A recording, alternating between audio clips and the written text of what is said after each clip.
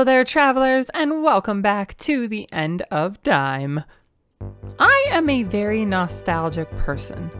I enjoy looking back on my past, on the simpler days long gone before me. I like to go outside and feel the wind against my face, because it often takes my brain backward in time to a joyful moment where the breeze may have perhaps been moving the same way. I personally believe that nostalgia is an incredibly powerful emotion, because it is often when thinking about the moments in our life that brought us joy that we revert back to our most passionate, and therefore our most imaginative, our most creatively driven, and our most adventurous. Video games as a genre seem to outweigh all others when it comes to reminiscing about our past. And it makes sense given the fact that they are an intimate experience, the likes of which we actually had control over, rather than something else like a movie or a book where we are only an audience.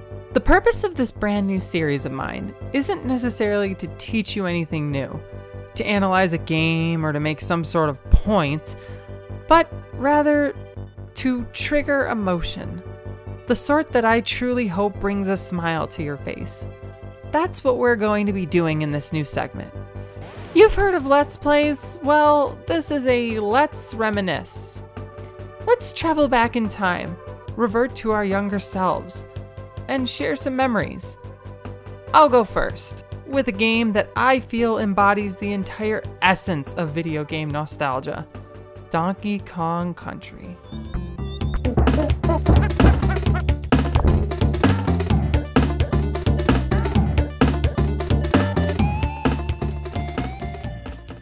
When it comes to nostalgic video games, Donkey Kong Country is honestly the immediate title that pops into my head. It feels like a series that was created to spur memories.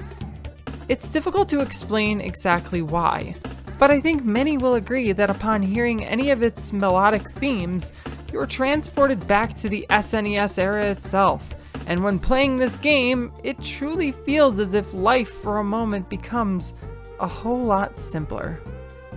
The Donkey Kong Country series has a very special place in my heart. I'm someone who actually began bawling my eyes out when Nintendo announced the return of the series in E3 of 2009. There's just something about it. It always feels like it has my back. I feel so creatively driven when I think about it. And I always find that it comes at a crucial moment in my life to remind me that a fictional world can truly help us escape from life's hardships. But it actually goes beyond that. For you see, friends, Donkey Kong Country was actually my first video game. The first one I ever played. And there's a story behind it. When I was a kid, my family didn't have much money, and therefore we never got an NES. My brother was super into video games at the time, so he eventually saved up to buy himself its successor, the almighty Super Nintendo Entertainment System. Now, up until that point, I had gone through my younger years watching people play video games rather than trying them myself. In short, it was because I was too intimidated. People always seemed to make it look easier than it actually was. Of course, I had no way of knowing that for sure yet, but I felt I could never possibly compare. And so, I settled for being more of an observer. Right off the bat, they fascinated me. I knew that unlike my cousins and my brother, who seemed to only play video games for challenge and distraction, there was something more to it within me. I fell in love with the characters, the worlds, the look and feel of the games, and of course, the music. My brother was my entryway to so many video game worlds. I would beg him to start up a game so I could watch him play, to which he'd usually oblige. Though he picked on me a lot and was a large reason why I was so intimidated in the first place, I felt a bond between us each time he'd play. I'd watch game after game, until one day, he brought home with him a true gem, Donkey Kong Country. To say that no game had compared until then would be an understatement. I was glued to the screen every time he played this one. I was so immersed in its lush and vibrant world, its jammin' soundtrack, its colorful cast of characters. I began to watch my brother play the game so much that something interesting started to happen. I had noticed that with this one, not only was I an observer, I was starting to learn. I was starting to understand the basics of its levels, the timings of its jumps, the right time to do something and the wrong. And it was on one fateful night that all of that learning would pay off. My brother had gotten to the end of the game, the iconic climactic battle against King K. Rool aboard his pirate ship. Try as he might, my brother simply could not take him down. He must have tried 50 times. I was cheering him on while simultaneously observing the crocodile's movements. He was beginning to get very, very frustrated each time he'd fail. About 90 minutes through his attempt, my dad called my brother down to take out the trash. My brother paused the game and left to go aid my dad. And there I was, sitting alone in a room with nothing but a vacant SNES controller and the final boss of Donkey Kong Country calling out to me. I went for it. It only took a few tries, and to my amazement, it happened. I sent the crocodile down to the gallows and the credits began to roll. It was in that very moment I knew video games would forever be a part of my life. So yeah, the game definitely means a lot to me. I'm sure everyone has their own memory of this SNES classic. In my opinion, Donkey Kong Country is almost like a spiritual game. There's something about this game that just creeps into your soul when you play it. Dare I say it, the game feels nostalgic even to people who have never played it before. And that's probably because it feels like such a byproduct of its time. It's simple yet elegant. The game is compact with a large variety of levels, each different from the last. One minute you're climbing atop treetops, the next you're riding through a rickety rail on a minecart, then you're swimming underwater, firing yourself through shooting barrels, trying to find your way with the lights off, playing stop-go with your enemies, and trying to keep an elevator from losing fuel.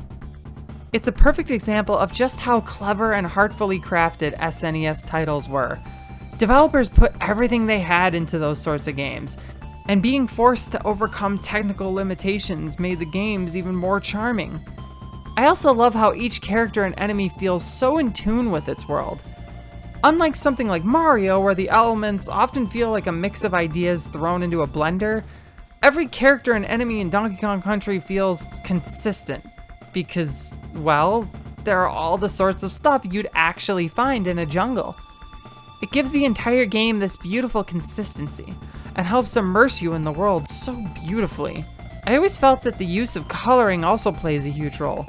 Donkey Kong Country is filled with a beautiful mix of intense hues and spectrums, and each encapsulates the emotions of each level super well. I mean, how can you not feel a sense of beautiful melancholy looking at a sunset like that? And of course, I simply cannot go without mentioning perhaps its strongest asset of all.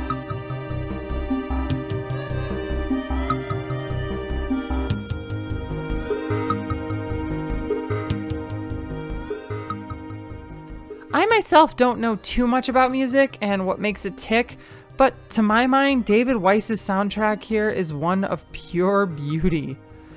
Donkey Kong Country takes place in a jungle, and each of its themes feels so well suited to that.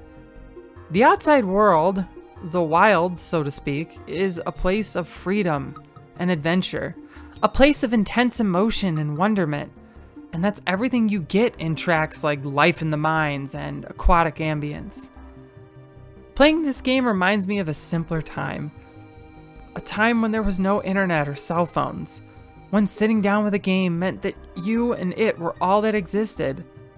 When discovering the secrets and hidden treasures of a game was a collaborative experience. One in which we shared everything with our close friends. Of a time when playing video games was like your reward for all your hard work. That, of course, being school at the time. Don't get me wrong, I love a ton of modern games, and I don't think that the classics were the only, well, classics. But there's just something so unique about the old era. Something so wonderfully beautiful that we'll never have back. You can't tell me you play Donkey Kong Country and don't for even a second feel as though you're in touch with nature itself. It's a transcendent experience, at least in my opinion. Donkey Kong Country has its flaws.